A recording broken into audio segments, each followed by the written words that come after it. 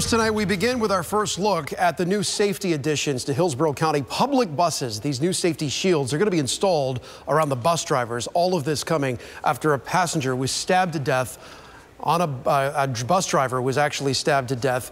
The driver was killed back in May. And ABC Action News reporter Heather Lee tonight with a look at one of the first barriers being installed.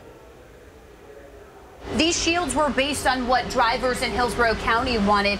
In order to install them, they actually have to physically move the fare box and other parts of the dash just to get them in. It's hard to forget the tragic death of Thomas Dunn. Me and Operator Dunn were good friends, you know, and it really hurt me really bad. And I mean, it still hurts me. Anytime I ride down Nebraska, I just dedicate that to him. But they and nearly every other bus operator in the Bay Area have been advocating for a safety overhaul, beginning with shields that can separate them from potential danger. It just happened too late, and it's a tragedy that he had to die for this to happen. Thursday, HART unveiled some of the first barriers they plan on installing in each and every bus. Our world has become much more violent over a very short period of time. HART board member Mariella Smith is proud of how fast HART worked to get this done. HART also teamed up with the Tampa Police Department and the Hillsborough County Sheriff's Office to put their drivers through specific training, helping them better de-escalate a situation with an irate passenger,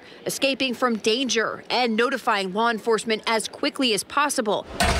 They're installing 4 of these safety shields a day, Monday through Friday. They're working around the clock to get these in every single bus, and they say that will take about 7 to 8 weeks. Heather Lee, ABC Action News.